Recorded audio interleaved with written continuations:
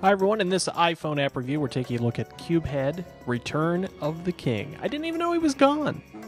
Sorry. So essentially, CubeHead is a little bit of a different take on the Match 3 games you've seen out there before. And essentially, we'll take a look at the easiest level here first to give you a feel for the game. You do get the basics when you first play, so that helps.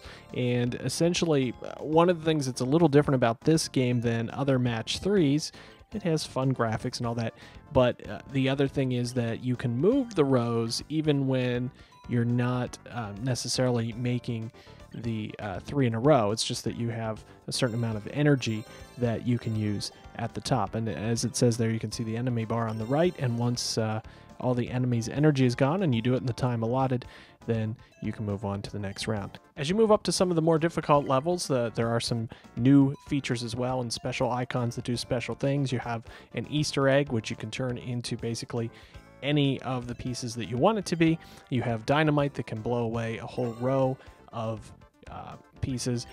And you also have, for example, the ability to scramble the entire board if you want to. It's the kind of Match 3 play that you're used to in other games, but the graphics do give it a fresh feel, as well as some of the extra features that come up in the later rounds. That's a look at CubeHead, Return of the King for the iPhone and iPod Touch. For thedigital lifestyle.tv, I'm Ryan Ritchie.